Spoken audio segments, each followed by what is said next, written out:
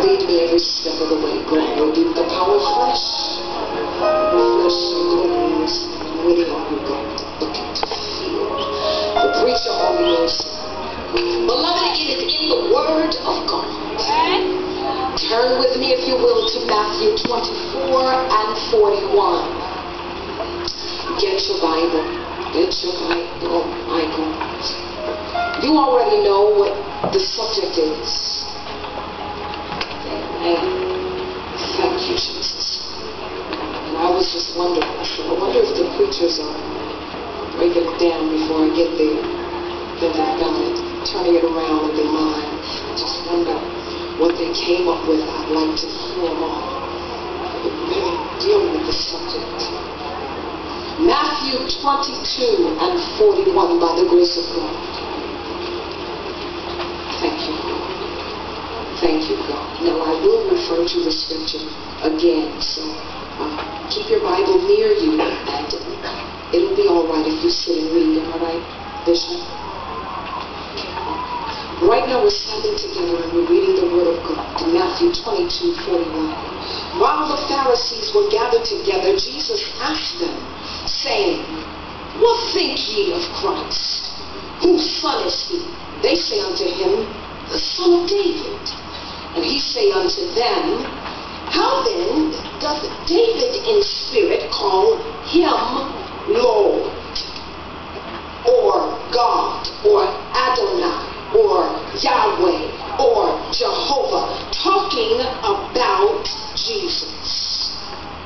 And the Lord, referring to Jehovah, saith unto my Lord, referring to Jesus, "Sit thou on my right hand until I make thine enemies thy footstool."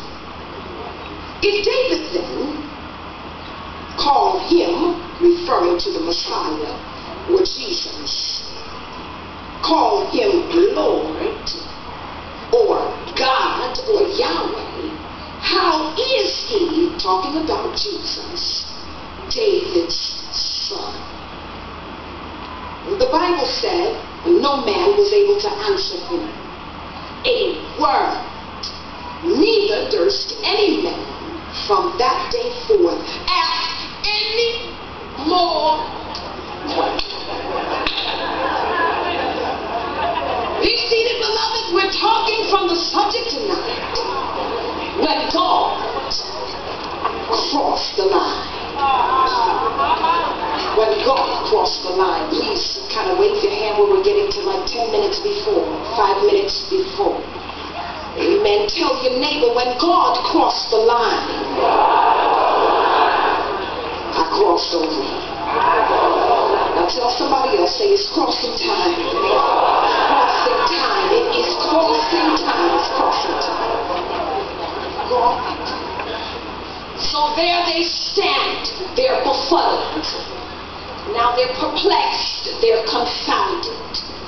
They don't know how to handle this. They're disoriented. They're puzzled. They're mystified. He just crossed the line. It was simply too deep for them.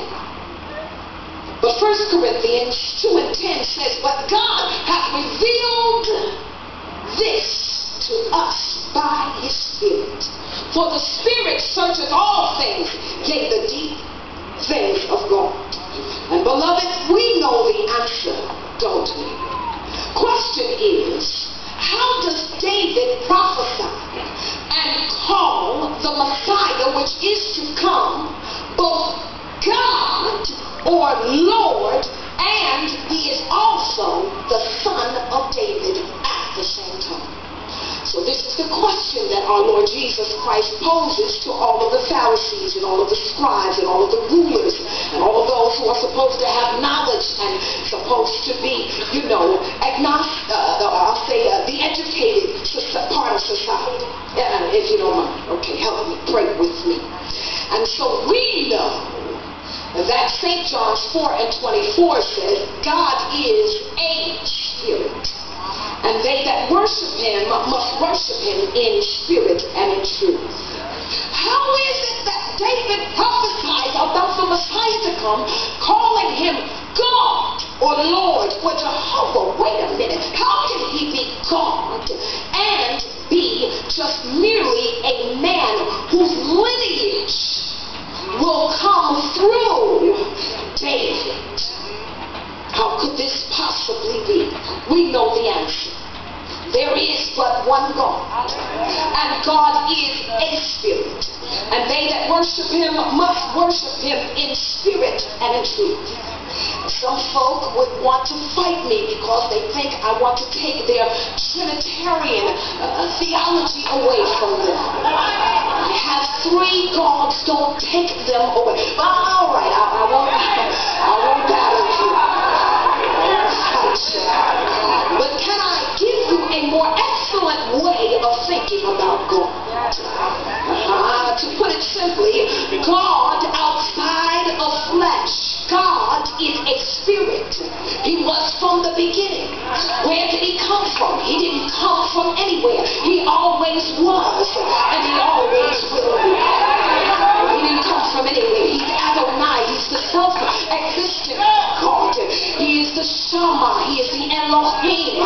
He is the God of all gods. He is the Alpha and the Omega. He is the beginning and the ending. He is the I am that I am.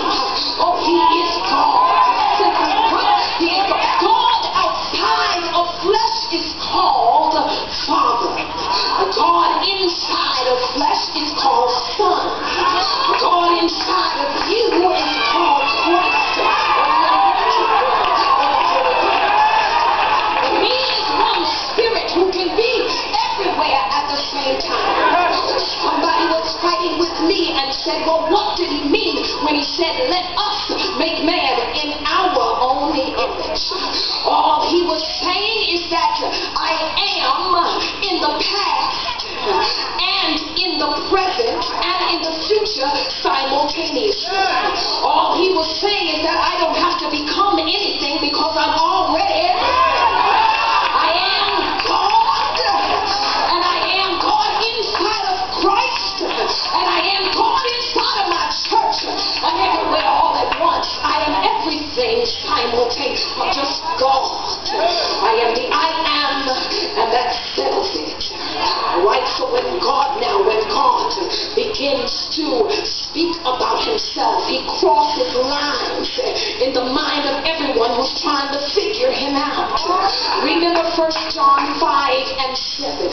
Oh my God, 1 John 5 and 7. If you remember, it says there, but there are three that bear record in heaven: the Father, the Word, and the Holy Ghost. My question is this: for those of you who like to pull up this scripture as some way to sit in confrontation with those of us who know that he is only one God, where in the world is Jesus? It says the Father, hang on, it says the Word, and it says the Holy Ghost. Well, where is Jesus? Let's answer it, Apostolic Church. Jesus is in the mouth of God. Hey, God.